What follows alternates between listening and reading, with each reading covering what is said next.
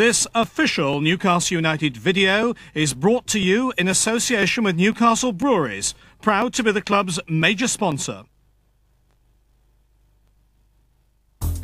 You'd have to go back 69 years for more success, but not more emotion. Newcastle fans had surely never seen such glorious entertainment. The order to attack came from the top, and out on the pitch the response was dazzling. Great style from the best in the world, great goals from the best in Britain. Has there ever been a season like this, with the drama, the flair and the football that took Newcastle United so close?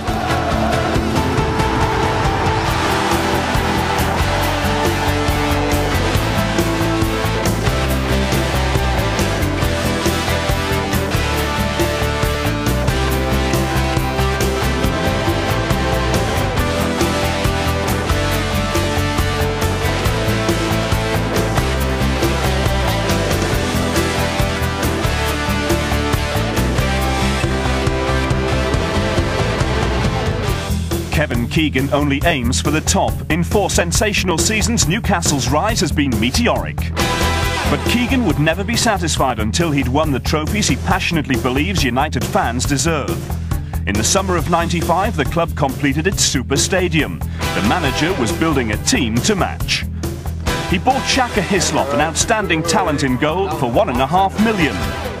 England defender Warren Barton was persuaded to move north. The cost, £4 million. £2.5 million really was a bargain for one of Europe's finest, stylish French international David Ginola. And finally the big one, a club record £6 million for goalscorer Les Ferdinand, a number 9 in the real Newcastle tradition.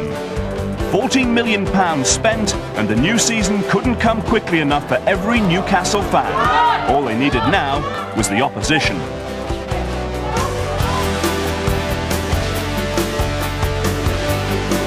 What a day to kick off a season. Sky-high temperatures for the opening match against the Sky Blues. And St James's Park had never looked better. 36,000 fans filled every seat in every corner of the stadium.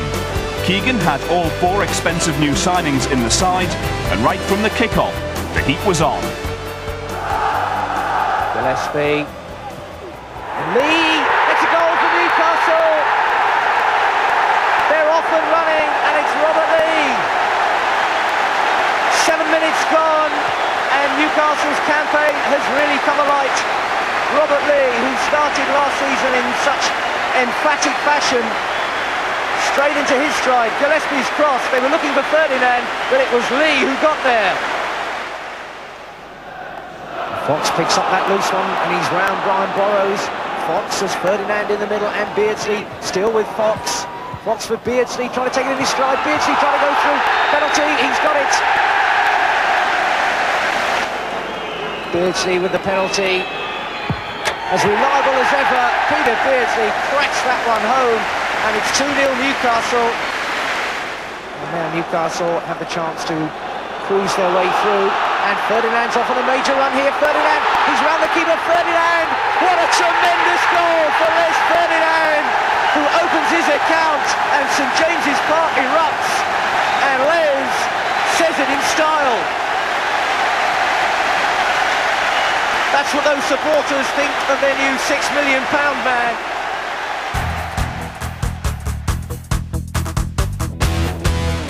Burnden Park was the venue for United's first away trip. Bolton had triumphed in the First Division playoffs, but Newcastle continued their good start and spoiled Wanderers' Premiership home debut. Now is Ginola. But it was a classy touch from Les Ferdinand. Now Lee. Ginola. Was it a cross? Was it a shot? It wasn't far away, whatever it was.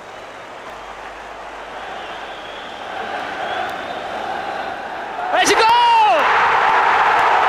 Gundy Bergson powers the ball in and stuns Newcastle United.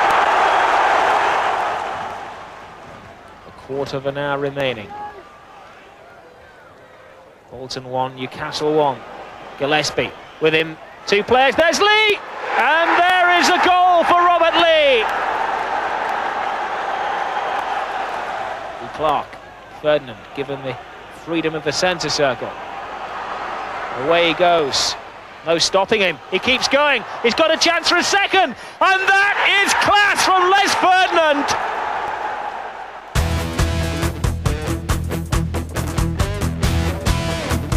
Next stop, Hillsborough, live on satellite television. Sheffield Wednesday, now managed by David Pleat, had lost narrowly at Liverpool, but beaten champions Blackburn. United took charge in the second half.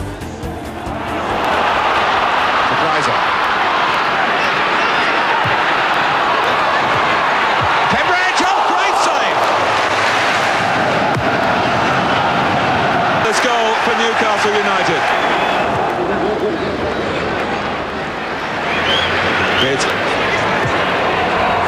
Oh, a goal! He's scored some amazing ones down the years. We'll have to wait and hear his version of events, but Kevin Pressman left totally perplexed. Peter Beardsley's done it again, it's 2-0.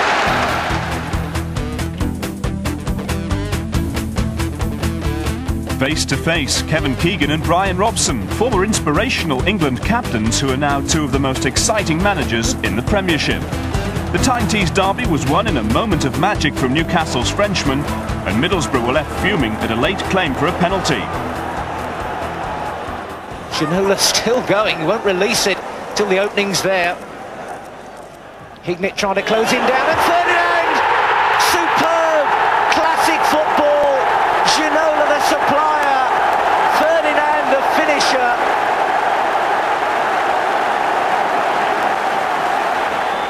Mustoe out wide, and Pollock will chase this one. Peacock the defender, and Pollock goes down and looks to the referee, and there's no whistle, and Pollock is absolutely furious. With that verdict going Peacock's way, United led the table at the end of August with 4 straight wins. Yet another racing start for Keegan's team.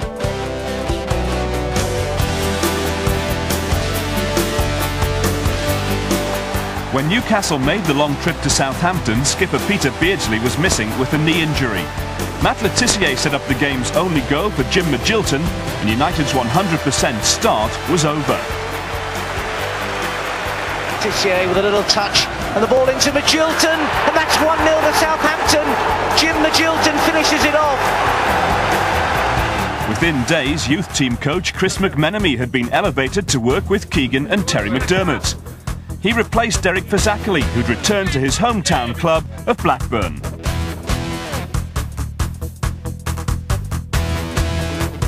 Peter Beardsley was back in business for the match against Manchester City at least a week earlier than expected. Alan Ball's side arrived with just 1 point from 6 matches.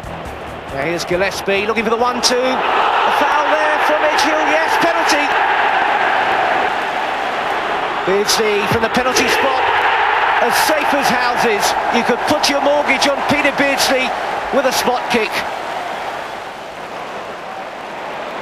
Gillespie, Barton on an overlap. Barton full of good running and a good cross, and Lee, and Ferdinand was on the line, and that's another one. Robert Lee turns away in celebration, but he might have an argument over who scored the goal. The nudge there on Ginola, lovely skill in his stride. Gillespie supporting. And Ginola again. Ginola with a cross. Ferdinand! Brilliant! Oh, the old 1-2 again. Ginola this time on the right, first time. And there was Ferdinand. What a goal.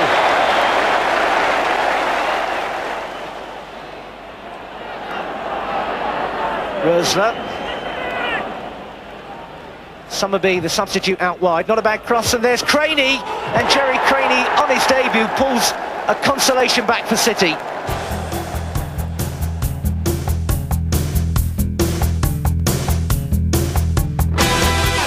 United's Wembley trail began in the West Country.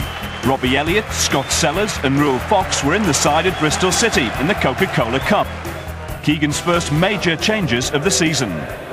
Keegan demands high standards and has the players now to ensure it. Overcomes the corner towards Peacock. It's a goal there. What a great moment too for the Bristolian Darren Peacock. An angled header, good jump, good direction. Now Ginola. Ginola whipped in that cross, looking for Ferdinand. Cover was there, fighting by Sellers. It's a goal. Scott Sellers celebrates his return to first-team duty after 11 months. Ginola gets one on the right foot, kites down. Ferdinand picks up the pieces, and that combination comes off again. And if they're looking for targets, well, Bristol City's record defeat in this competition was in 1991 when Sunderland came here and beat them 6-1. So it's 6 to beat.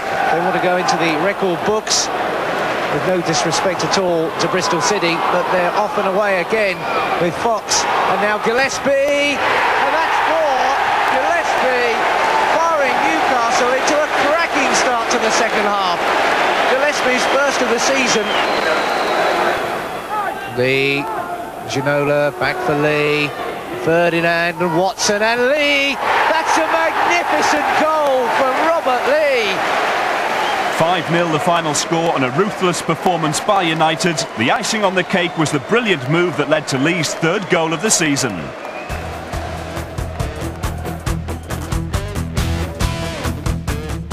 Rob Lee himself led the side out for the next match in the Premiership against Chelsea. Beardsley was still troubled by his knee injury. The guest of honour that day was England Rugby Union World Cup star Rob Andrew. And just like Kevin Keegan at football, his job as director of rugby at the Newcastle United Sporting Club was to provide Tyneside with a team good enough to compete with the best in Britain and Europe. United, and one man in particular, were too good for Chelsea. Gillespie. Fox has gone to the near post area.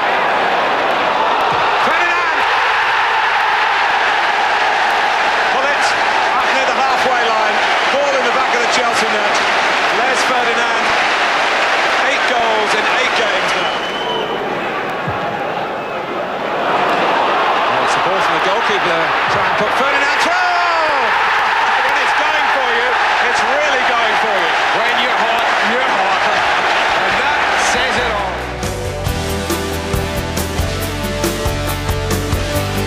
United arrived at Goodison Park knowing they'd lost there in the league and the FA Cup the previous season. But that was without Keegan's smartest signing. Les Ferdinand is a dedicated follower of fashion, a number 9 who's always dressed to the nines. The striker with an eye for goal caught the admiring glances of the menswear trade and was voted Britain's best dressed man of 1995.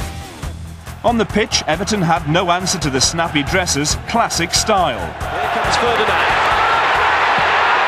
1-0! Right out of the blue, Les Ferdinand completes his century of goals in English football. Here's Ginola. David Ginola. Penalty. And the Newcastle captain, Robert Lee, in the absence of Peter Beardsley, is the man with the responsibility for the penalty. And it's 2-0 to Newcastle United. Gillespie. Here's Barton. And it's in! What an introduction for Paul Kitson. A minute on the field, and Paul Kitson gets his first goal of the season. Everton did manage a late consolation goal, Anders Limpar looked offside before scoring at the second attempt, but it couldn't spoil a great away win. By now, Rule Fox had played his last game for Newcastle United. Unhappy at not being a first-team regular, he left for London. Tottenham Hotspur paid £4.2 million for the winger. The stage was left to United's 4 summer signings. Messrs Ginola, Hislop, Ferdinand and Barton put on another great performance. St James's Park had seen nothing like this before. The club's sports and leisure wear on show in Tyneside's fashion event of the year.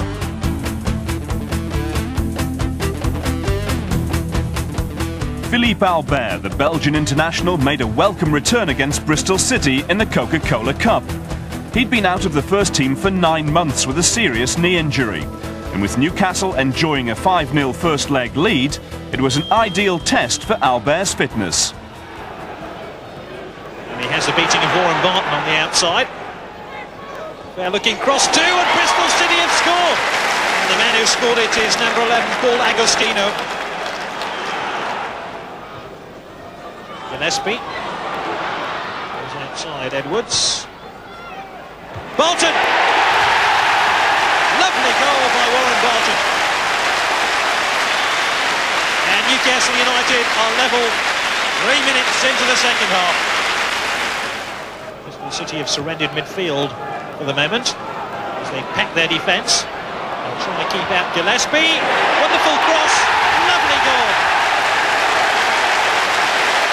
Philippe Albert is back with a goal for Newcastle United, and you won't find a more popular goal scorer. That's wonderfully done. Gillespie, and Barton's arriving. Ferdinand! Now Ferdinand had to score before too long. It was an unusual cross by Warren Barton from the left edge of the penalty area, which created the goal for Ferdinand. I think that was a complete mishit by Warren Barton, unless Ferdinand didn't mind.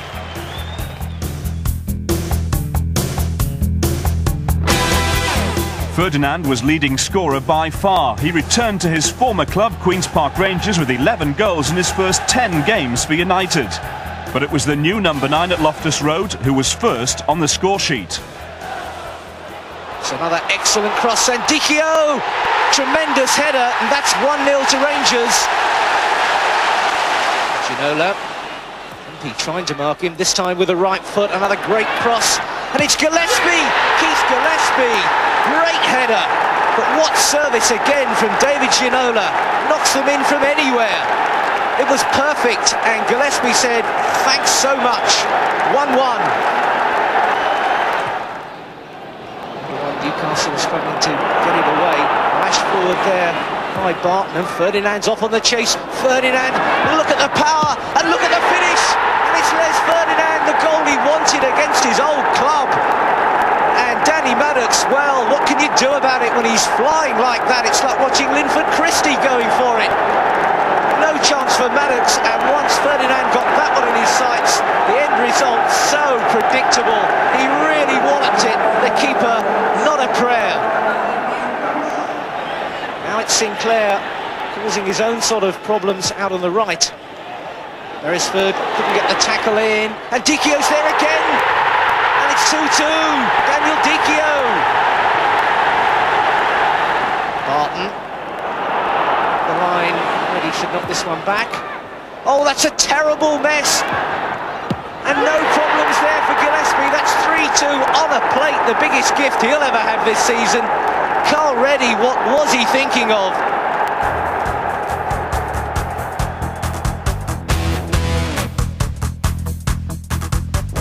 Warren Barton, like Les Ferdinand the week before, found himself up against his former club when Wimbledon came to St James's Park.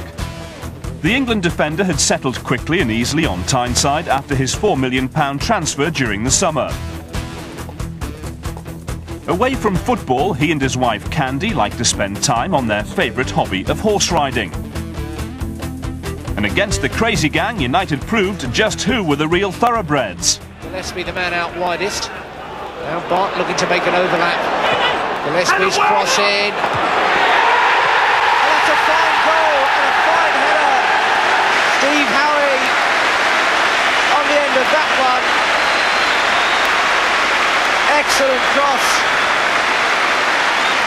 And it was Howie who got up there.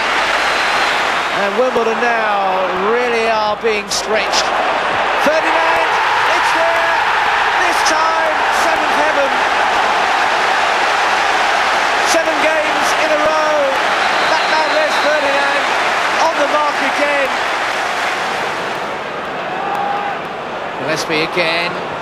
Looking for Ferdinand. It's there. Nothing Hughes could do about it. The service this time from the other flank from Gillespie. Heel challenged. The ball seemed to take ages to make it into the net. Ferdinand chase this one, Ferdinand around the keeper. Now what will the referee do here?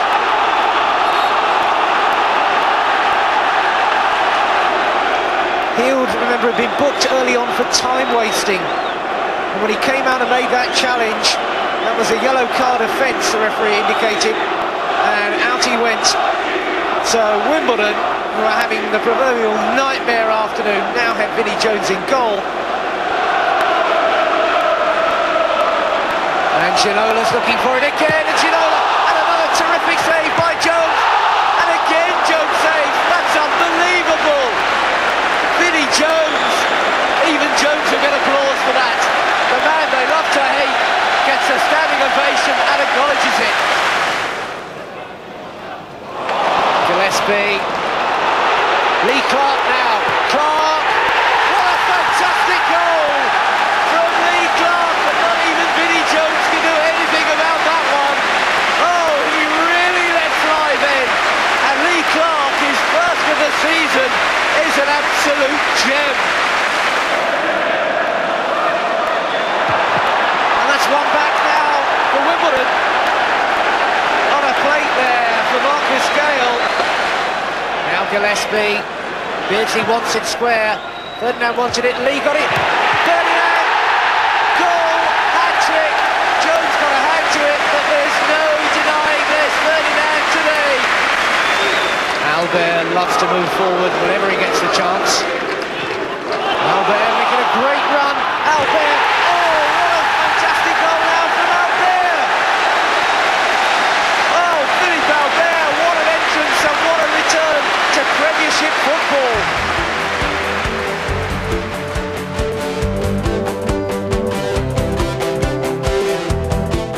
United's Wembley quest took them to Stoke City's Victoria ground in the third round of the Coca-Cola Cup. Les Ferdinand needed just one goal to equal a record set 100 years before. That's scoring in 8 consecutive matches. Frenchman Ginola was at the centre of controversy though in the first half. Twice he went down after being tackled by Stoke's Ian Clarkson, and the defender was sent off after being booked for both. Stoke boss Lou Macari later accused Ginola of diving. What he couldn't argue with though was that Newcastle swept Stoke aside with ease. Now Barton takes over again. The cross will come in from Barton. And it's a dangerous one. And Beardsley has taken full advantage by giving Newcastle United the lead. Half an hour gone. Beardsley at the other end. And still Beardsley. Chance for number 2. Would you believe it? Howie made a mistake that could have cost Newcastle a goal at one end. They sweep forward and Beardsley makes it 2-0 at the other end. Good ball, Beardsley. Oh, brilliant skill from Beardsley. Gillespie, danger here. Good save and turned in by Ferdinand. And that is the record for Les Ferdinand. It's the 8th consecutive match in which he has scored, and that means he has set a new Newcastle United scoring record. Watson, good return ball. Watson sliding it forward to Ferdinand. Watson with a chance here. And still, and in the end, it's whacked into the net. No problem. Peacock the scorer. Keegan can smile. Terry McDermott, his sidekick, knows it's all over. And frankly, it has been since early in the first half. Ferdinand's tap-in earned him a place in Newcastle United history. He'd scored 12 times in 8 consecutive matches. And he's the first to feature in the Keegan file.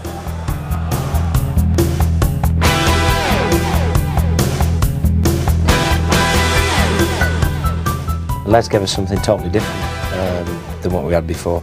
So it was really exciting to think about working with him, to think about how he would slot in with the rest of the players we'd got. You know, we knew he would fit in, but what we didn't know is how other players maybe would also bounce off him. Peter Beardsley, having played with Andy Cole, what would he do and what would Les Ferdinand do for Peter Beardsley? And then, you know, it goes on. We knew we'd got the wingers, we knew we were getting... we were committed to playing with 2 wide men, and we knew we had the would be, and I'm sure if you ask him he'll say the same thing.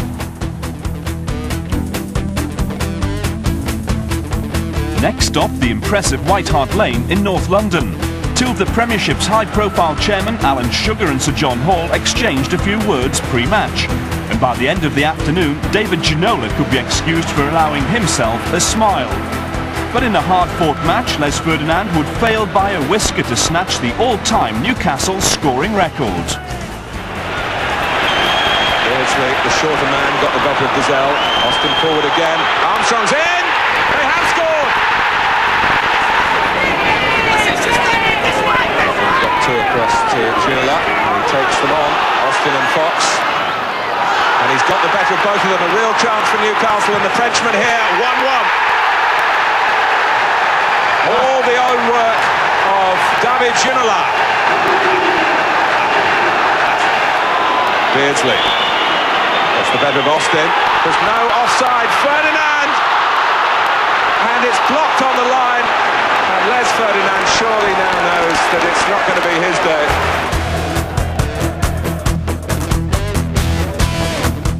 November's fixtures posed Keegan's side a potentially difficult month. First up was a reunion with his former Anfield colleague Roy Evans, whose Liverpool side had conceded only 8 goals in the Premiership all season. Newcastle got off to a flyer, and the match winner popped up right at the end. Right, still there to be beaten. Ferdinand, so much strength on the ball as well. Beresford flings it in there. Now Gillespie tries the shot, and Ferdinand, and it's a goal! 1-0, 2 minutes gone, Newcastle ahead. Who else but Les Ferdinand? Not the cleanest of strikes. Gillespie fired it in there first time, and Ferdinand, well, I think it went in off his knee. Manman again, first time passing, typical of Liverpool. Barnes out wide. This is Harkness coming forward now. Dangerous cross flung in there. McManaman and Rush, and 1-1. Ian Rush, so typical. Liverpool still pressing forward now. It's an awkward deflection, and Hislop, brilliant save, and Rush and Beresford to the rescue, and Hislop's got it this time. Pretty height on that one, away by Mark Wright. Robert Lee opening up room and space in the shot, and Watson, and it's 2-1. Steve Watson in the last minute. Robert Lee carving his way through. Too hot to handle, and it came off his foot, and Watson was there. He never gives up. Steve Watson's winner had made it 7 wins out of 7 at home. And it also put them 8 points clear of Liverpool and 5 ahead of the ever-dangerous Manchester United. On the rugby field as well, Newcastle were aiming for the top, with England international Tony Underwood and the Scottish duo Doddy Weir and Gary Armstrong the latest recruits to Rob Andrews' ambitious rebuilding plans. And with the round ball too, international rivalry was ahead.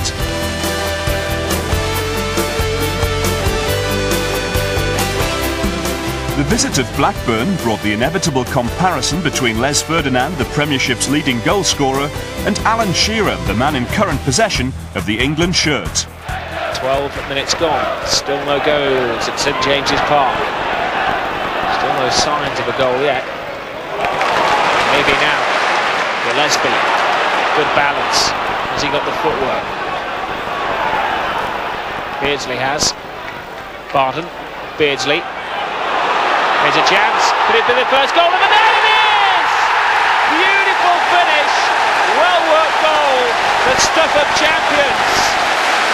You could say that was a lovely goal from Robert Lee. Another new face in the Newcastle camp, but not a household name this time. Forward Darren Huckabee arrived from Lincoln City for £500,000, the going rate for future potential. Aston Villa manager Brian Little had been a Newcastle fan as a boy, but now he was shaping a massively improved team who posed a confident threat to United's good form. Draper trying to find some room to get a cross in, well worked. It's another good ball. Johnson, 1-0, Tommy Johnson.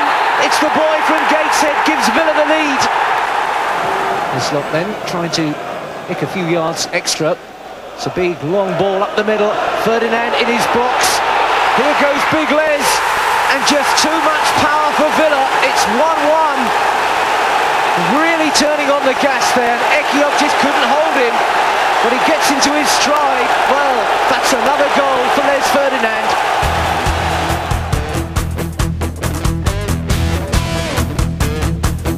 Last season, Leeds United were the only side to win at St James's Park.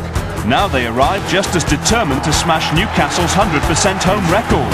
And they really pushed Kevin Keegan's team all the way.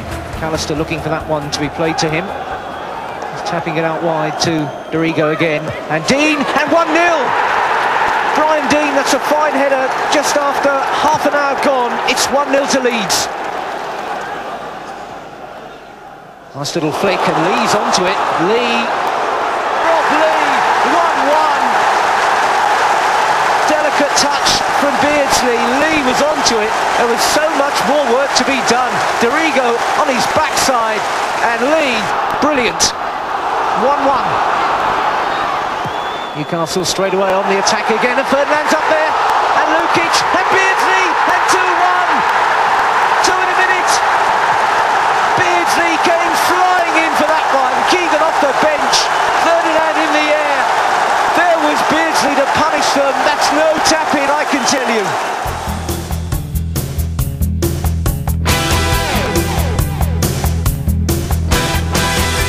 Any time Kevin Keegan returns to Anfield, it's a special occasion.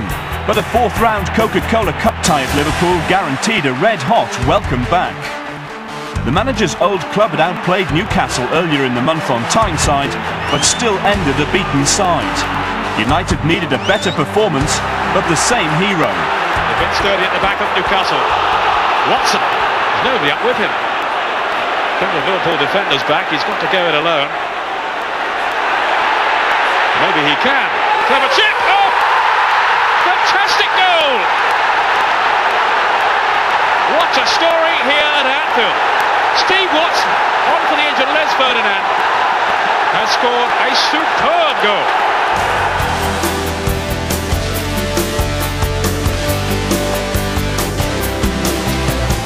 A nice touch by the manager at Wimbledon. Warren Barton made captain for the day on his first return to his old club.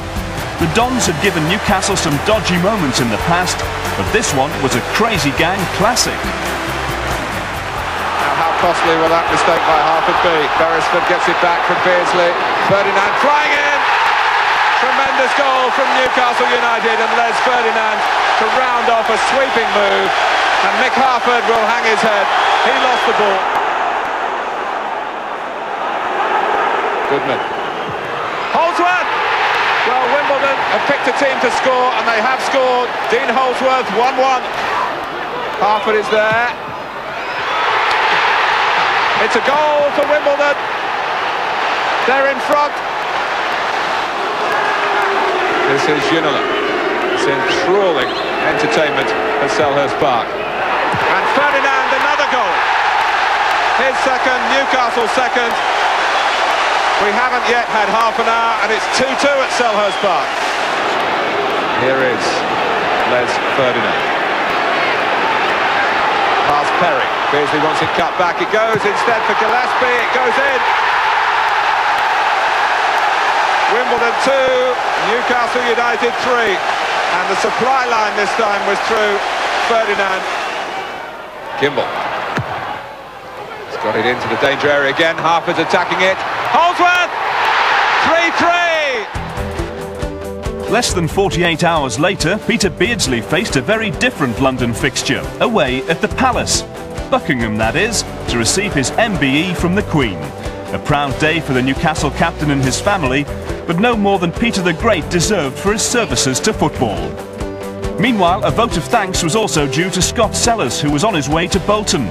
The talented midfielder had been a key figure in Newcastle's First Division Championship campaign, but a serious knee injury eventually cost him his first-team future.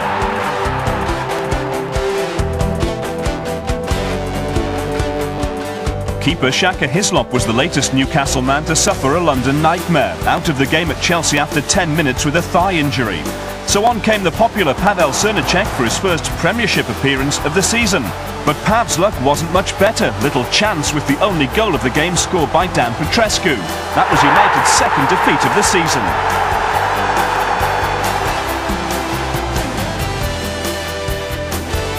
They like winners at St James's Park, so before the Everton match, world champion triple jumper Jonathan Edwards received a special presentation from chairman Sir John Hall. A major leap too for Pavel Srnicek, back into the limelight with Shaka Hislop still sidelined. Enter the local hero. Beardsley. Ferdinand's made the run, he might have to take this one in his stride, and does do. Superbly taken again by Les Ferdinand, and it's 21 today. Ferdinand reading the thoughts to perfection, and the finish left Southall stranded. Kanchelskis has got pace. Kanchelskis held there by Beresford, was he? And that will be a booking. Kanchelskis was streaking through the middle there, and Beresford more than worried. It's red, off goes Beresford. That was a goal-scoring opportunity then, according to Mr. Durkin.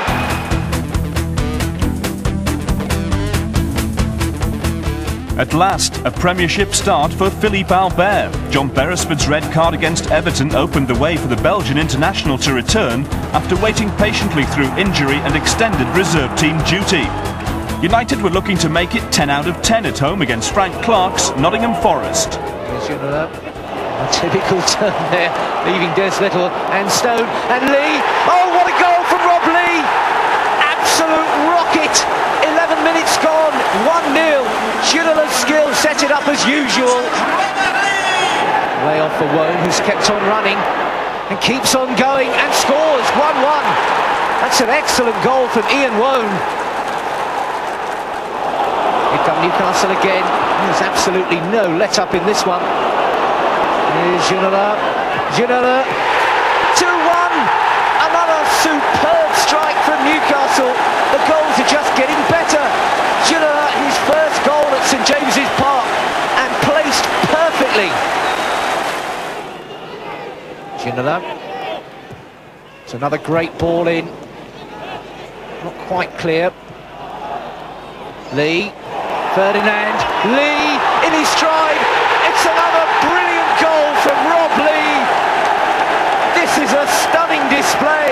Rob Lee at the heart of it, took it in his stride and put it away with no problem. Top quality.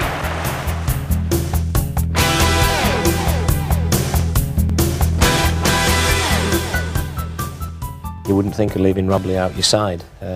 He's just he can play. He's adaptable. He can play in 3 or 4 positions. He's matured a lot, Rob. You know, his first half of the season again. When we talk about whatever David Ginola was and whatever Les Ferdinand was, I think for me Rob was the best player for us in the first 4 months, the most influential player. He was scoring goals, he was making goals, he was working back. His fitness this year was much better than last year. Yeah, David had a great start, you know, and exceeded everyone's expectations. I think he'll be the first to admit, along with possibly some other players, that from Christmas on, he found it tougher. But you can't take away what it like before Christmas. It was just sensational. There just was not a better player in this country. I think also he's got to realise in England that, you know, you've got to work back a little bit more. That is certainly one of the downsides of David Ginola. But as a manager, I look at the pluses and I think, you know, they far outweigh the downsides. So we keep trying to find, we talk about him probably more than any other player at the club.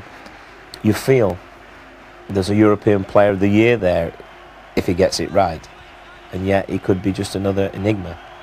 And someone will say, oh yeah, he was good, but, you know, he didn't really achieve a lot in England.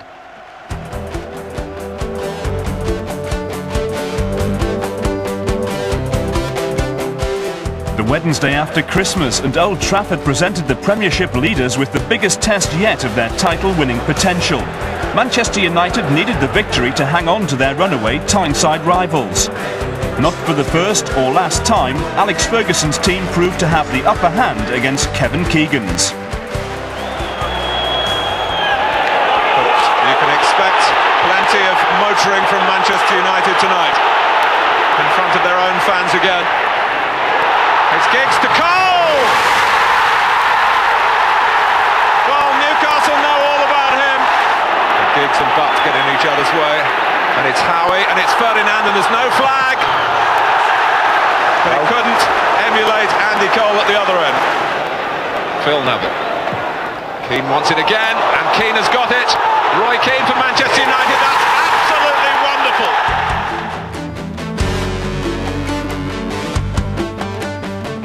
A new year and a new dimension to Sir John's Sporting Club dream. Before the Arsenal game, the Lister Storm GTI sports car makes its first public appearance. Motorsport joining rugby and ice hockey in the Newcastle stable. A chance for Paul Kitson's season to get into gear, a first start in place of the injured Keith Gillespie, and it turned into a flyer. Ginola, and Kitson getting a first touch, and setting up Ginola, got the shot in, and pitched away, and it's a goal! Oh! Seaman couldn't keep it out, and Ginola, a spectacular start. Ginola set up by Kitson's first touch, and he really let fly, and Seaman in the end could only push it in. The first aid post, which is in the lower corner. It's over the top for Ferdinand now. Ferdinand shaping for the drive, and again Seaman can't keep it out. It's 2-0 now, and Ferdinand gets his goal. Wonderful ball forward, and Ferdinand is so strong from there. Seaman again gets a hand to it, but he can't keep them at bay, and again Newcastle have started the second half, the same authority they started the first. And now Kitson, Ferdinand, Beardsley having to scamper for that one. Oh, it's fallen to Kitson. Oh, against the post, and Kitson follows up, and this time Seaman does hang on.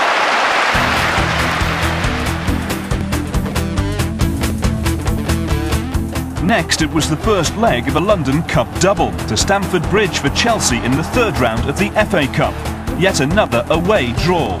To earn a cup match at St James's, Newcastle couldn't have left it any later. It's Terry Phelan with some room and some space out there, wide on the left, players in the middle, and Hughes, and that's 1-0. 10 minutes to half-time, it's Mark Hughes for Chelsea. Beardsley, oh, great ball square, and Albert against the post. Brilliant from Albert. Beardsley again. It's only half away and straight back in, and Howie with a flick, and Ferdinand appealing for offside. No goal. Disallowed for offside. The flag was up. These fans know time is really ticking out now. Albert's knocked it back in for Ferdinand. Ferdinand with a chance, and he scored. 1-1. The 93rd minute, and Newcastle have jumped out of their FA Cup grave. It was a great ball from Albert and Ferdinand. Now that is what you call timing.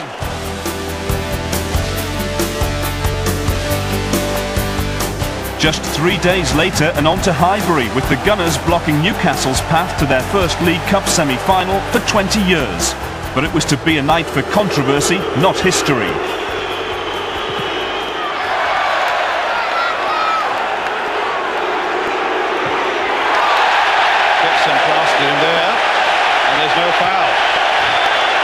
Had a look at it, said no. Ginola stays down.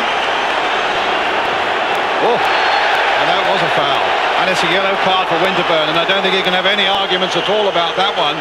And I'm not at all sure that Dixon's didn't merit one on Ginola, but Winterburn certainly gets it.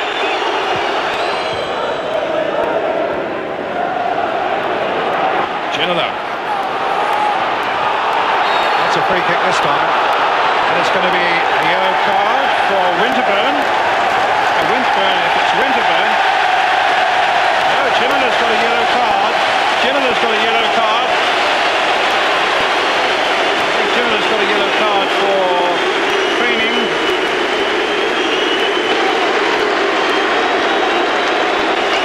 That's a real buzz about this cup tie, though. Here's Wright from Genson's cross. Oh, it's a goal!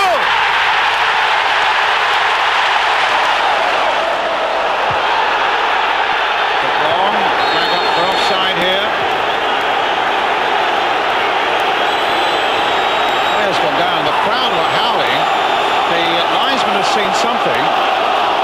There's obviously some contact, but I don't think that showed clearly just how much contact there was, man. Red card.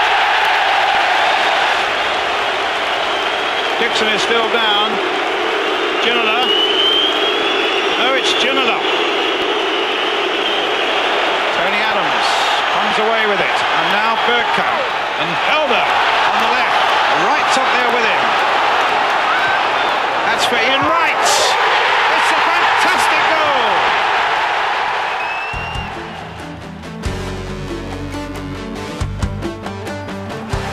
Lee Clark came back into the starting lineup as Newcastle returned to league action at Coventry, desperate for their first away win in the Premiership for 3 months. Usalaka, that's weak, and it's Clark. It's Steve Watson striding through the score, but a terrible mistake for Coventry. Ginola's tried this ball 4 or 5 times and hasn't connected, but that's real sloppy play from John Salako.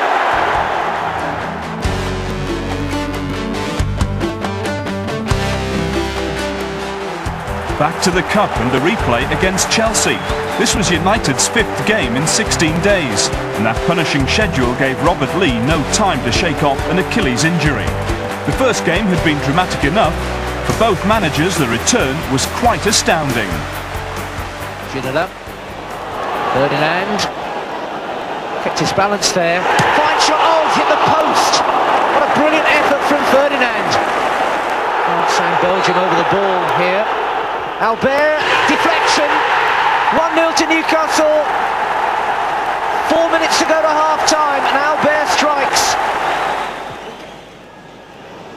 Spencer, Peacock's with him, Spencer's down. Oh, that could be costly. It's a penalty. Peacock has already been booked. Spencer was through there, that ball bobbled up. Peacock, though, in real trouble. The yellow card's out, and the red one. Peacock's out of this game. Newcastle 10 men now, half an hour to go. Wise has got the penalty, and perfectly pushed away then, 1-1.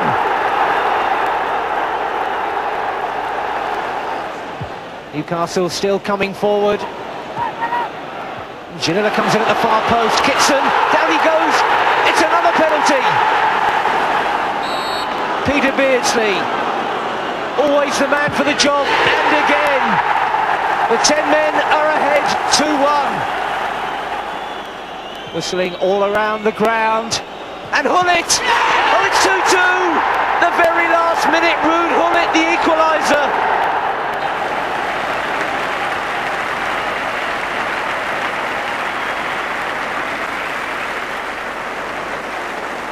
So it's Peter Beardsley then to lead by example. The first penalty, he's put one away already. Normally so reliable. Beardsley against Hitchcock. Against the woodwork, and Beardsley never misses. He can't believe it.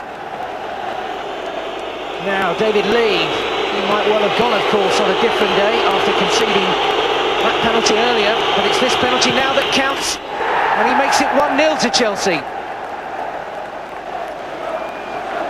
Young Steve Watson then with the responsibility. Watson, and Hitchcock saves it. No great power, and Hitchcock celebrates. 2 they've missed, Newcastle. This is Dennis Wise, his second of the night, and coolly taken right in the top corner. 2 now for Chelsea, none for Newcastle. John Beresford. Newcastle desperately needing someone to put a penalty away. Beresford, cleanly struck then, and Newcastle at least have got some reward. Well, Gavin Peacock, so long a hero here at St James's Park, looking to put Chelsea's third away, and he does, and he's relieved as well. 3-1. Philippe Albert to keep Newcastle alive, and they're still in this one. Albert, come on Pav, he says. But Eddie Newton can win it for Chelsea here. Srdicek knows it, so too does Newton. Newton scores, it's all over for Newcastle, and Chelsea have gone through. Unbelievable drama. Chelsea celebrate. Newcastle and Beardsley gutted.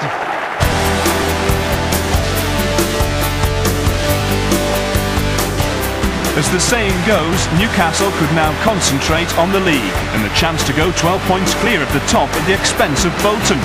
Scott Sellers was back, having moved from the league leaders to the team at the bottom of the table. Lee Clark, Robley, Martin again. Beardsley, just knocking it in there for Kitson. Excellent goal, Paul Kitson. Les Ferdinand will applaud that one. And Newcastle take the lead. 9.5 minutes gone.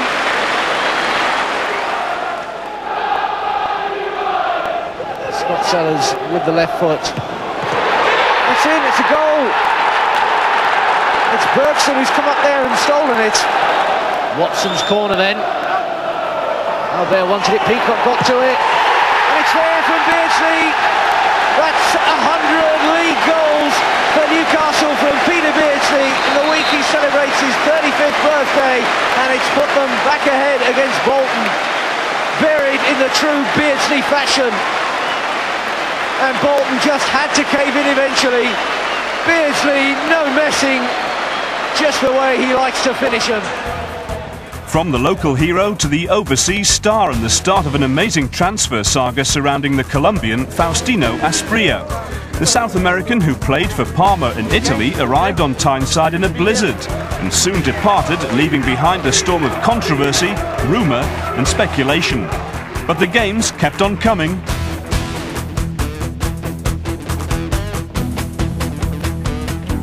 Keegan's former teammate Chris Waddle had also been a possible target, but there'd been no encouragement from Wednesday. Keith Gillespie was back, with Darren Peacock and David Ginola both suspended, as United searched for their 13th Premiership home win. Beardsley right up there then. Albert Ferdinand! He's the man for the job again. Les Ferdinand, after 54 minutes to break through. Albert's header. Plenty of work still to be done. Well put away again. Albert, so accurate and so casual as well. Waiting for the referee's whistle, but Clark's moved into a good position here. And that's 2-0. Lee Clark wraps up the points then. Good finish too. Well, his nickname's Jigsaw because he's supposed to go to pieces in the box. He certainly didn't then. Neatly passed through to him and finished off 10 out of 10.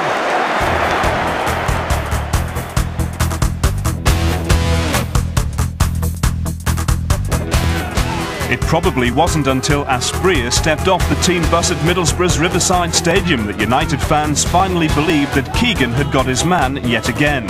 The will-he-won't-he transfer deal ended in a club record £7 million fee. Even though the Colombian flew in from Parma on the morning of the Tees Tyne derby, the manager pulled off another shock by naming Tino as a substitute. It was to be another inspired decision. Now Morris in the wide position. Juninho making a run into a little bit of space. Peacock closing him down, but not enough. And it's in, and it's off Beresford. It's an own goal. Wilkinson was hovering. And here comes the new man, £7.5 million worth of Colombian into the action. What a shock. Kevin Keegan then giving him 23 minutes to make an impression.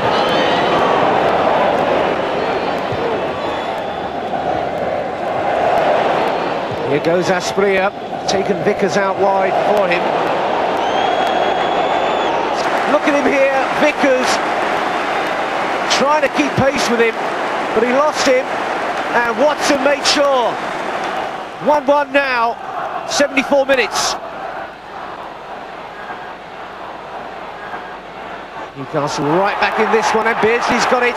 And Ferdinand shoots, and it's gone through. A calamity for Borough, but Ferdinand has put Newcastle in charge. Beardsley, Ferdinand, no great power on this effort. Defence trying to close him down. They possibly thought they'd done enough, but Walsh made a terrible mess of that. Asprilla may have been short of match fitness, but his first appearance was so spectacular that Kevin Keegan had no hesitation in handing the Colombian his full debut at West Ham. United had lost their last 4 games in London, while Buoyant Hammers had won 4 Premiership games in a row. Newcastle were forewarned. Early corner this for Newcastle. 3 minutes gone. Beardsley into the middle. Peacock against the bar. What a great start that would have been for Newcastle. Beardsley's corner, and Peacock really strained for that one. Super header, an inch or so away.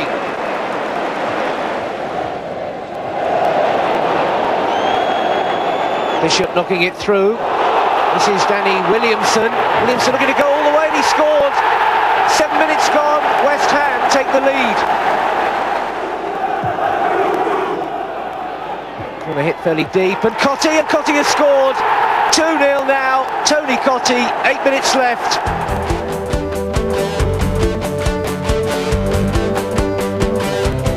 With his suspension served, David Ginola at last got his chance to play alongside Asprilla at relegation-haunted Manchester City. It was Kevin Keegan's dream team, but if it hadn't been for yet another continental influence, this unbelievable game could have been a complete nightmare. Here's Ginola now. Defenders backed off him a while. Asprilla, oh, lovely 1-2. Ginola against the post. Super football, continental style. Got through the left-hand side there, City. Square now to Clough, and Quinn deflected it in, and it's a goal. Down by Quinn then, but picked up by Albert, striding forward. Asprilla gets a foot to it now and gets it under control, and Albert's gone all the way forward. Albert, oh, that's superb! Philippe Albert. You cannot believe he's a central defender when he finishes like that. Just look at him come in. Albert again, forward for Asprilla. Curl's with him. Curl pushing and shoving there and holding him back, and Asprilla reacting. Curl's gone down, clutching his head. Asprilla shrugs his shoulders. You can't get away with that though. This is King Clancy flying at Newcastle again. Great skills there by the Georgian. Beaten away by Cernicek. Clancy again. And Quinn squeezed it in. 2-1 now. Now Beresford bombing forward and out wide now for Ginola. Albert saved, but Asprilla gets it. Asprilla gets his goal. Albert again involved, and there goes the salute. Ike at a full stretch. Asprilla knew what was going on and pounced.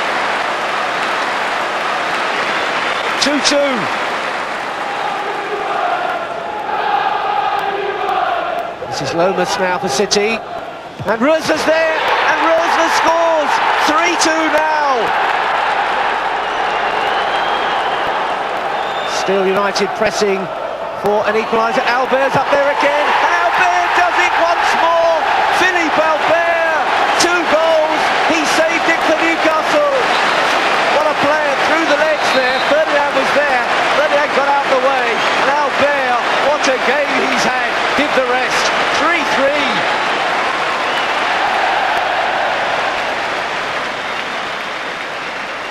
Despite Albert's dazzling display, Asprilla's last-minute head-to-head with Curl made sure it was the Colombian who dominated the headlines. The FA demanded to see the video evidence and decided that Tino had 2 misconduct charges to answer.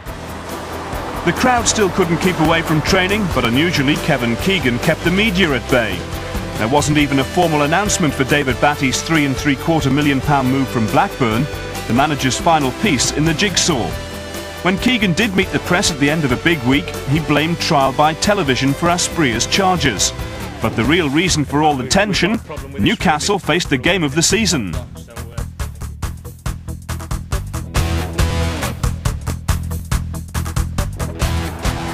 In the red corner, Manchester United, 8 wins in a row. Wearing black and white, the challengers, Newcastle United, 13 straight knockouts at St James's Park. The whole city was at fever pitch for the game that gave Keegan's team the chance to go 7 points clear with a game in hand. But Alex Ferguson and his side had been down this road before. 5 minutes, but Schmeichel has denied Ferdinand.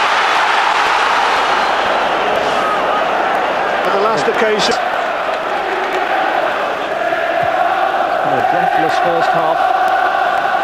Well, but 6 minutes into the second half, Manchester United break and score crucially.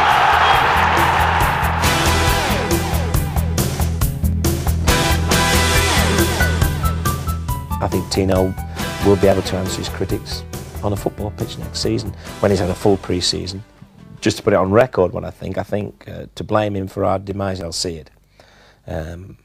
A lot of players didn't play well from the time he came. My initial plan was just to bring him on slowly, put him sub, fetch him on. But what you saw in that 20 minutes at Middlesbrough meant you thought, well, decision to put him in. I felt we could accommodate him.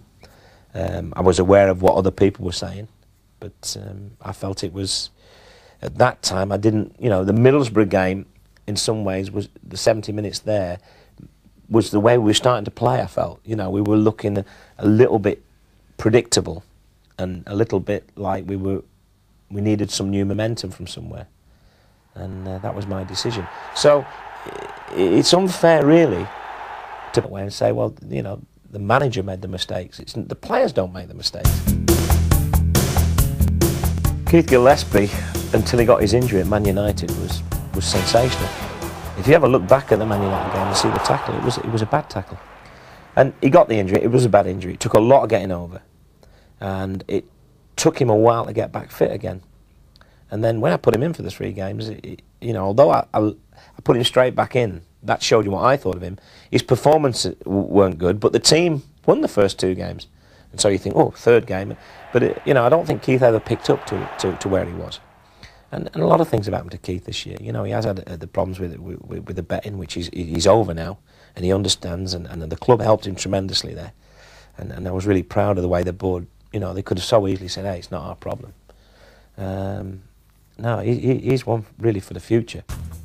Newcastle's one-time healthy lead at the top of the Premiership had evaporated. Eric Cantona's stoppage time point saver at Queen's Park Rangers had given Manchester United the edge on goal difference. The last match at St James's had been the disappointment of Manchester United. The fans, though, were ready to have a ball against West Ham. Kevin Keegan had named the same 11 who'd been frustrated 2 weeks earlier. And the Colombian Asprilla was to take a leading role in ending United's worst run of the season. It's just one-way traffic. I do feel that by playing this system, you know, West Ham have really handed initiative to Newcastle. Ball played through here, chance for Ferdinand, and Sealy has saved it, and Roland turns it away. It almost came through to Ferdinand, blocked again, this time by Reaper. This is Ginola trying to curl one!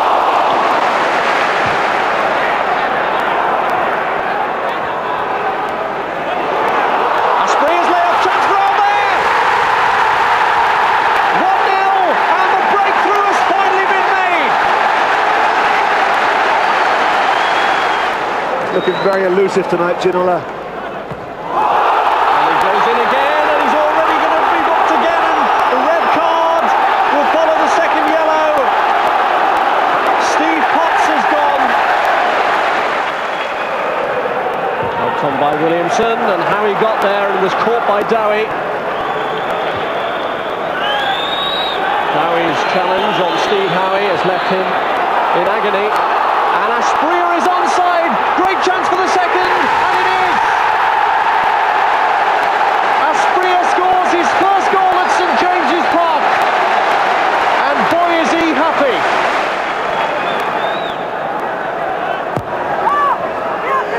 Howie. It's in from Ferdinand. The breakthrough has been made. Goal number 26 for the season. The corner just touched on by Asprilla.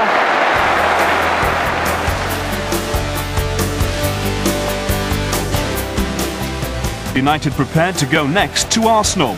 Now pole position in the Premiership was at stake as Newcastle began a really tough final series of away games. First real test this for the Newcastle defence. Arsenal with plenty of men forward. Knocked on the near post by Linnigan, and it's Scott Marshall. What a disastrous start for Kevin Keegan's team. 2 minutes gone. Arsenal take the lead.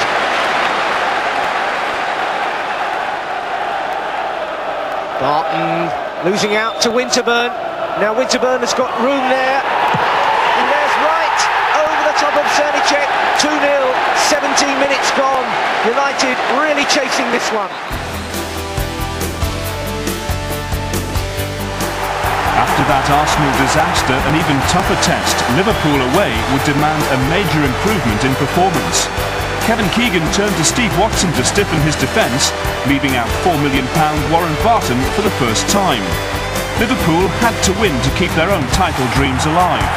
Between them, these two teams of the very highest quality produced one of the games of the 90s. How much will the semi-final and the general sense of Liverpool euphoria have taken out of Roy Evans' men? The manager certainly has tried to instill the right sort of belief in his players, and they produce the classic start. It's Robbie Fowler inside 2 minutes, and Newcastle are behind to Liverpool's first attack. Asprey has been back to Colombia for an international since he last played for Newcastle. Here he is, past Ruddock. Ferdinand turns and scores! What skill from the Colombian. Watch this. Ruddock's faces him up. Through the legs it goes. He's dead. He can't tackle him now. But this is a great finishing from Ferdinand. Ferdinand. That's great play in the control and the pass for Ginola. He's run beyond McAteer. 2-1 to Newcastle. David Ginola. It's great vision from Les Ferdinand. And this is no easy finish, but he keeps his cool. That's a wonderful slot from the Frenchman. What an absolute brilliant start we've had to the game. McAteer, McManaman. We'll see how Newcastle can defend here. Fowler! Brilliant Liverpool goal by a brilliant young talent. That's terrific play from Beardsley. Newcastle respond the only way they know how, with brilliant attacking play of their own. Asprey! Rob Lee curled it through for him. Now the reason he's not offside, watch John Scale, number 12, coming across. The two centre-backs are up, you see the hands go up. They think they're offside, but what a finish from Asprey. He's still got a lot to do, but outside of the right foot, spins it round David James, and into the net. McAteer. That's a wicked ball. Collymore! Liverpool's quality is there again.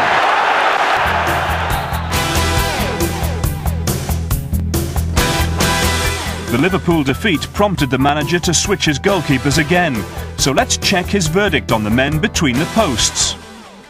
I'll be honest, I mean, I don't know which is the best between the two of them.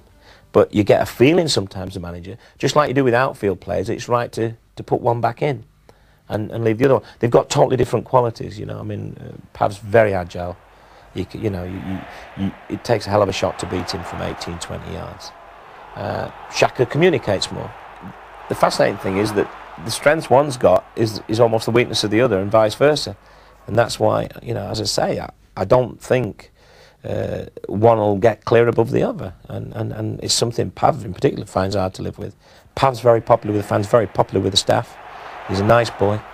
He goes very, very quiet if he's not in the side. You know, he finds that hard to live with. But again, towards the end of the season, even that part of him he came to terms with. You know, we have a chat and say, hey, you know, when you're not in the side, try and be like, you know, a lot say Xhaka should be in, and a lot say Pav, you know, he's the best, and the debate goes on. It's got to with those two, because there's not a lot between them.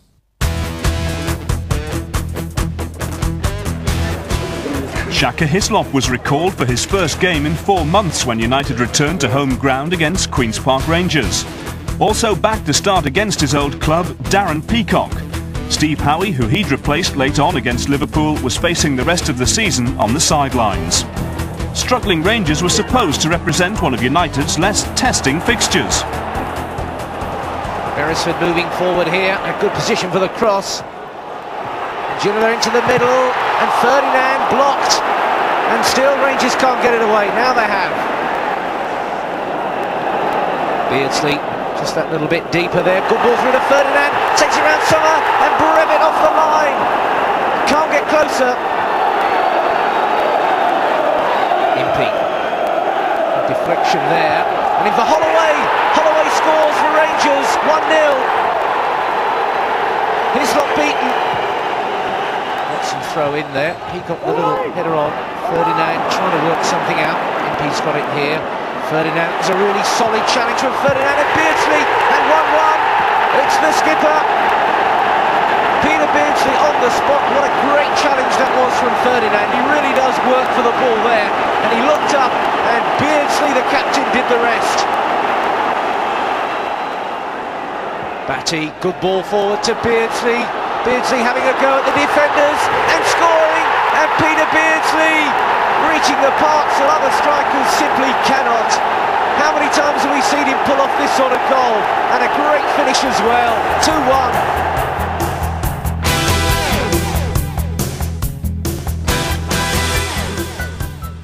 I don't even think about replacing Peter Beardsley. People did question when I made him captain, you know, and again I got letters from people saying he's not a captain. I think he is. I think he's a captain fantastic because he leads by example.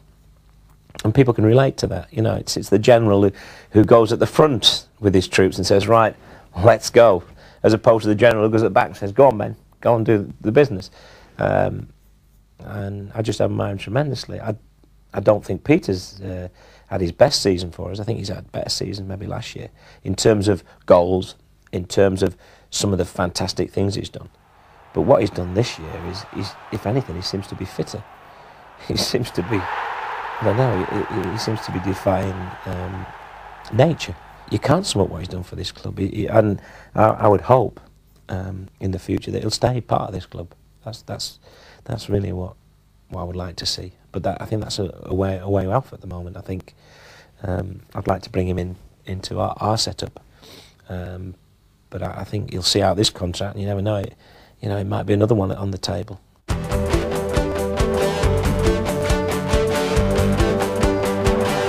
United were back on a high as they faced another tough away game at champions Blackburn on Easter Monday. Newcastle's travelling army was on the march once more, willing United to keep pace with Alex Ferguson's team, who'd won again earlier that afternoon.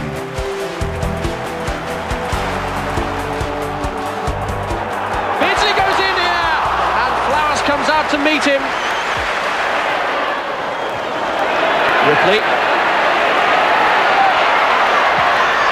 trying to pull it across, and it comes off the top of the bar. The flaggers stayed down here when Newcastle thought that Shearer was offside, and Newell has broken into the box. It's Tim Sherwood. Can he line up the shot? Yes! Oh, it's off the bar! Newell goes in looking for the follow-up. Here's Gillespie. Watson to Batty. Break from Batty, and it's in! What a goal and what a story as David Batty scores on his return to Ewood Park. His first goal for Newcastle, and what a place to score it! This is Wilcox, helping it through to Shearer. And Fenton! Fenton, the Geordie. This is Ginola. Lovely ball to Gillespie. And he's pulled it back in there, turned away by Flowers. As Ferdinand and Beardsley were closing in, and now the break's on for Blackburn. Fenton shut out initially, but he could be through now, put through by Shearer. It's 2-1, and Fenton has done it again. Late goals conceded again. Let's get the manager's thoughts on his defensive permutations. The three centre-halves has not worked for me. Now, whether it's the three personnel I've got, whether it's something in their minds that they feel it's a compromise and that it saves me having to make the decision to leave one of them out, I would have thought it should have the opposite effect on that, but it hasn't worked. And maybe it hasn't worked because of the other personnel. You know, maybe the fullbacks haven't quite picked the system up. Maybe the midfield don't understand it properly. You mustn't always think it's just the three centre-halves. But that's one thing I was so sure I said to Terry Mack a long time ago. The system Liverpool play really should suit us, three centre-halves. And it hasn't, so I keep trying it and then abandon it. I think Darren's the only natural defender we've got at this club. When I say natural defender, he just wants to defend, and to his credit, he's tried to get into the way we play as well, and I think he's the most improved player at this club. He would be over the 40 odd games that we've played this year, nearly 50, whatever. He would be my player of the season. I think consistently, week in, week out. Other players have had better spells, you know, for a month, 2 months, but Darren, through this season, would be my player of the year, definitely. Steve Howie's had another frustrating end to the season, but his contribution early on was excellent. I like him because he can do both things. He is getting better and better at defending. He's becoming, even in training now, he's becoming a tough guy for the lads to get round. He's thinking in that mode of defending. But Steve can come out more. Actually, my disappointment with Steve in games this year, and I've told him, is that he doesn't come out as much as he should. He'll just get better as well. I mean, he's still a baby in terms of playing that position. He's still learning, but he learns quick. He's very, very bright on the football field, Steve Howie. Philip's he's just a one-off. I mean, I've never seen a player like him, and because you have never seen a player like him, you're always thinking, how can we get more out of him? It may sound daft to talk about getting more out of him because he defends. He could be a better defender. He could think more defensive, especially away from home. But suddenly, then he gets the ball and he just glides out of that back four, and before you know it, he seems to be onto their back four. It's incredible how he does it. And then you think, no, I don't want him just to defend. He's too good for that. Warren Barton had a great start to the season. I mean, he came in from the first game and he gave us something we hadn't really had at fullback before. Tremendous engine, but also he was defending very well. And as the season went on and as we did better, I don't know whether, and again, I've talked with him about it, but I still don't know whether he suddenly felt a big difference from Wimbledon, you know, where they're going out every week expecting to try and turn over teams like Newcastle and Man United. And if they do it, it's great, and if they don't, well, you know, it's Wimbledon, they weren't expected. I think the expectancy of this club and the size of this club affected him after Christmas. And when I pulled him out after the Arsenal game, that's what I told him. And, you know, I mean, I don't expect him to agree with it, but he'll come back better and stronger next year. I'm pleased for Steve Watson. I'm disappointed for Warren Barton, but I'm pleased for Steve Watson because he's never give up hope. He's never stopped trying. And like all good young players, like the Lee Clark situation we talked about earlier on, he's looking and saying, where can I get in? You know, I may not going to get in there. I mean, I think at the end, Steve Watson will be a centre-back. That's where I think he'll be, personally. Because he's got everything, you know, he's strong in the air, he's got good pace, and he's finished to this season. He came in and I thought him and David Batty together carried us through a lot of games towards the end of the season. In terms of, if you're looking at performances and getting the maximum out of a player, I thought we did out Steve Watson and David Batty. As an individual, like John Beresford, as you say, he's been very loyal to us. He was my first signing of this club. My very first one, and he's still here. And when he came to see me and talk about the future and that, I said the future's very plain. You've got a year left of your contract, and you've got to get back in. And it's as simple as that. It's not a case of me saying you've no future here. He's got to get back in. Robbie's waited a long time for his chance too, and every time he came in, he did very well. And every time John Beresford was fit, I put John Beresford back in. That was because I felt John deserved that. But now, as Robbie gets older and gets a little bit more experience, trains much better than he did when I first come to the club. I mean, I didn't think he was going anywhere then. I think if someone had offered you 20 grand for him, you probably would have took it. But to his credit, he's looked, he's worked hard, he's had his injury setbacks, and as I say, when he's come in, he really has performed well for us. He's never let us down. By the time Aston Villa came to St James's, Manchester United had slumped to a shock defeat at Southampton. Newcastle was 6 points off the top with 2 games in hand. Suddenly the race was right back on, if Keegan's men could get all 3 points. Taylor trying to keep Newcastle penned back with his header. Glanced on by Ekog to York and now Charles. Beresford is teaming up for York! A let-off for Newcastle. It was a tight angle for Dwight York.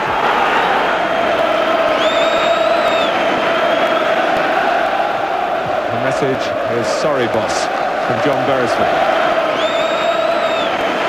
We've had 25 minutes and Kevin Keegan has said it's not good enough for John Beresford. Robbie Elliott replaces him. Beardsley waiting on the right. Plenty of players in black and white in the middle. Beardsley going his own way, typically. Blocked by Taylor. Beardsley again. Lee! Great stop by Bosnich. Oh, what a save that was. Ginola. Spear waiting on the edge of the area. Ginola spotted him, and he's certainly seen Batty. Bosnich had to save it. Batty. Beardsley breaking from Lee's help. It's in! Les Ferdinand flew into the middle and the ball flew into the Villa net. Well, now you can go off race if you're not feeling very well. That's doctor's orders for you. But it's all down to that man, Beardsley, again. Look at his run. It's a magnificent run off the touch of Lee. But it's not over yet. That's as good a cross as you're ever likely to see delivered under pressure. Into the most dangerous area, right between the sticks. Goalkeeper doesn't know where to come or stay. He comes, and Ferdinand does what he's paid to do. Gets in front of his marker and plants it in the net.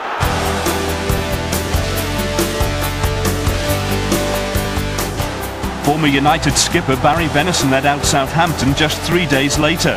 United coach Chris McMenemy was aiming for the title against Father Laurie, who was desperate to keep the Saints away from relegation.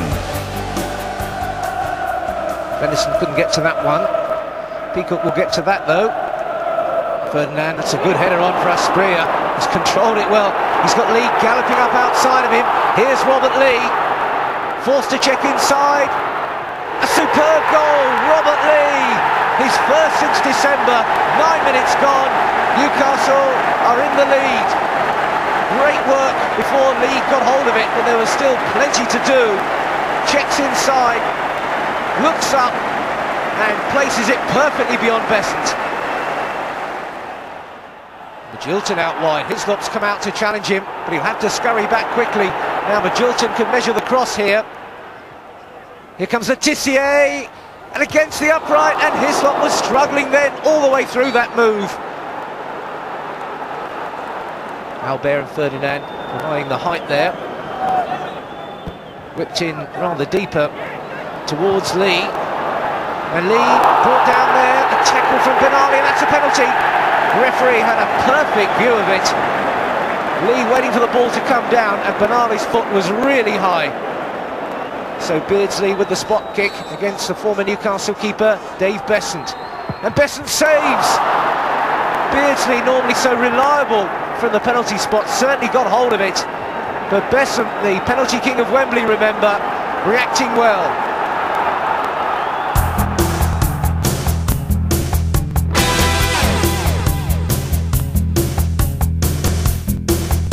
Surprised me just as much as the fans. I mean, I knew what I was buying, or at least I thought I knew what I was buying, and I'm sure my image of David, my thoughts were before I signed him was, let's have his great feet, let's have his engine, let's have that dependability in front of the back four. I think that was something that I was really keen on having. But then I don't want too much aggression, I don't want him getting into trouble, I don't like players that do that sort of thing. So I thought, well, we'll get him here and we'll change him. I really got to say, I mean, I've said to him jokingly, we paid £3.5 million for you, but if I'd have seen you play like this, I'd have paid £5 million.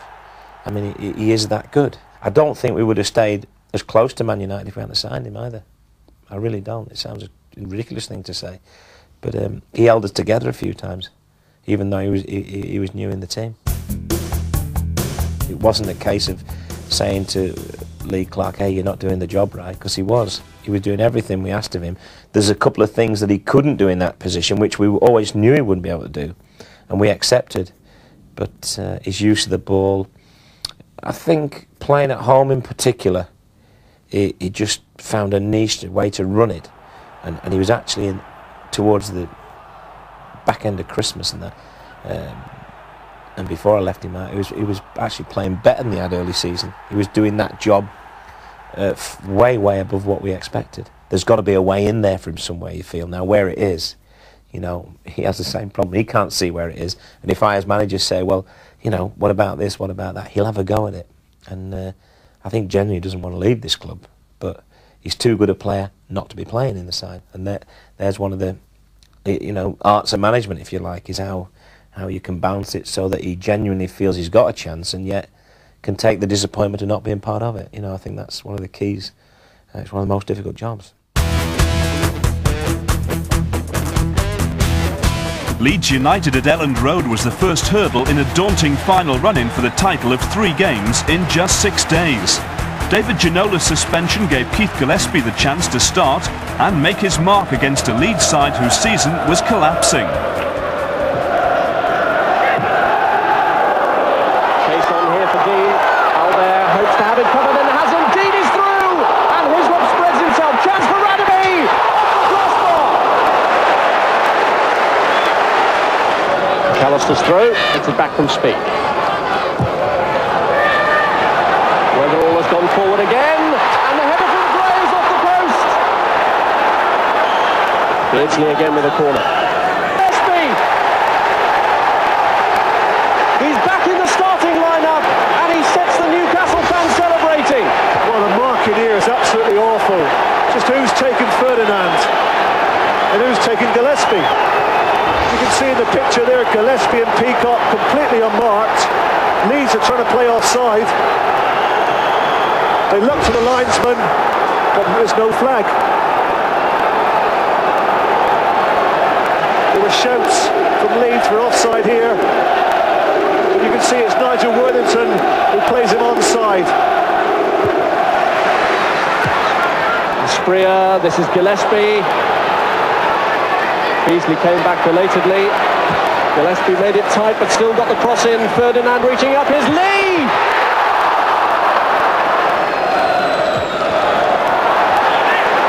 Lost out that time to Elliott. Elliott has combined well with Ferdinand. Asprilla is his only option in the box. It's cleared only as far as Ferdinand! Again, Newcastle missed the target. But it was a rare verbal blast from Kevin Keegan that was to cause more headlines than even the result. Alex Ferguson had suggested Leeds and Newcastle's next... And he's got... Just 3 days later, the whole country was on the edge of its seats as Newcastle took the field at the City Ground against Nottingham Forest. Tension in the Toonami ranks was unbearable. A win for the Black and Whites would put the two Uniteds level on points at the top of the Premiership. David Ginola was back in the team, with Faustino Asprilla left on the bench. Batty, Beardsley. Well, he's able to bring it down. Peter Beardsley! A magnificent finish, quite breathtaking. And that is a cameo of what Peter Beardsley is all about. He's going absolutely nowhere. Doesn't get it down. He's surrounded by players, but watch this. A deft touch through Haaland's legs and an unstoppable shot high into the corner. Oh, it's magic. Sheer magic from Beardsley. Absolutely surrounded. Look at his reaction. A little toe poke that takes it past Haaland. And to finish with such accuracy at the end of that, a happy man. That's quick thinking from Beardsley again. Look at the space he's got from the throw. Ferdinand has put it over. Newcastle suddenly have 4 up. Ginola on the ball. Great save from Crossley.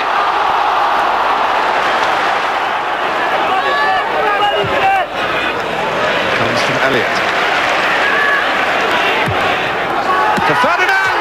Against the bar. Solidly. Back into play. Steered away by Pearce. Great ball, great run, great header. Deserved a better result.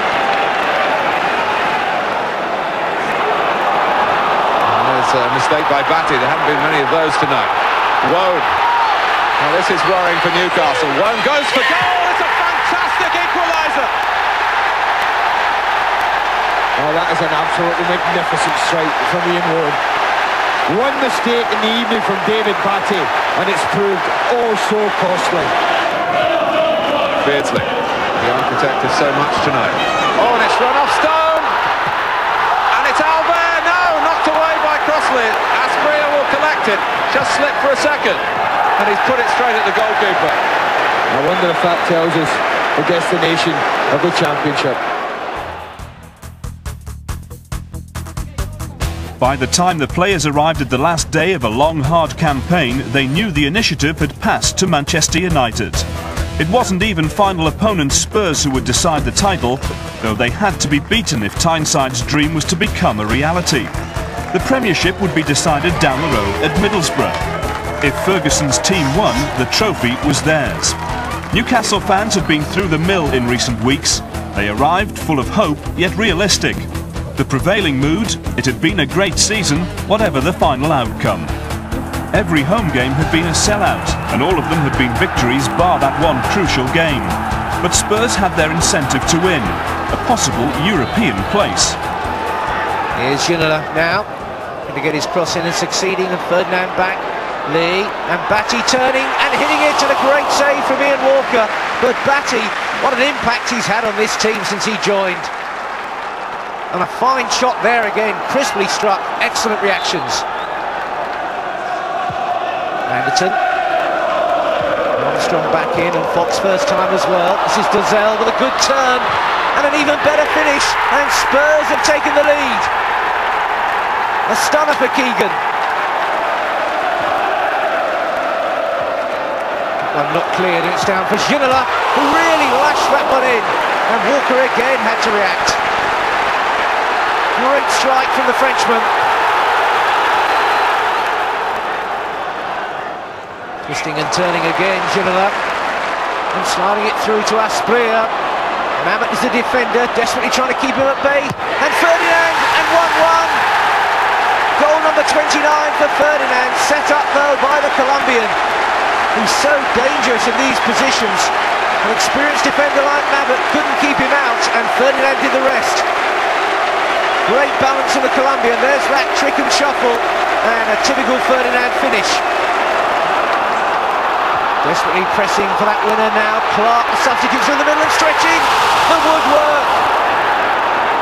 Clark never gave up for that one though, and really had to reach for it, and Walker was beaten. Still they're battling on right to the final whistle of this season. Looking for Lee, knocked in by Watson, and Aspria, another outrageous effort there from the Colombian.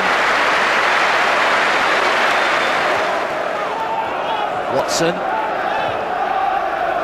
Clark making another good run and getting it back into the middle of Ferdinand, and Walker denies him.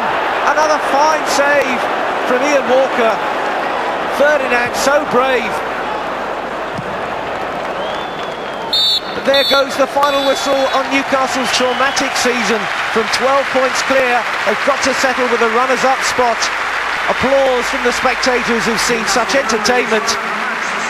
But it ends in a draw and ends in the number 2 spot. This one, 1-1. Manchester United's win at Middlesbrough gave them the title by 4 points, with the rest trailing way behind.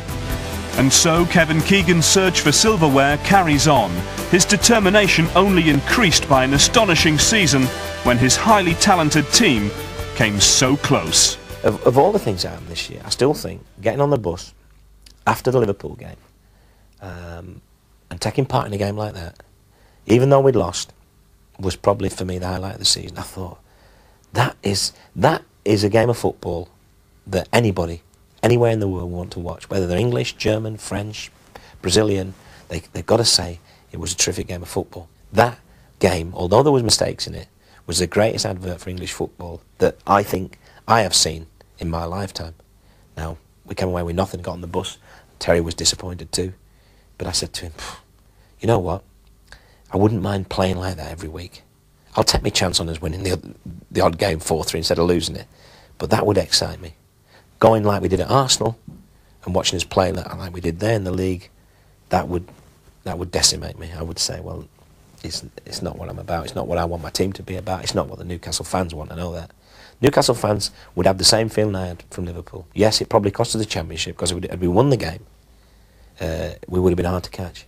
But they still come away thinking, whoa, you know, I've travelled down from Newcastle or wherever, some of them come from even further afield, London, exile Geordies. That was worth coming for. So there was highlights in the season. No trophies, but might be able to put that right next year.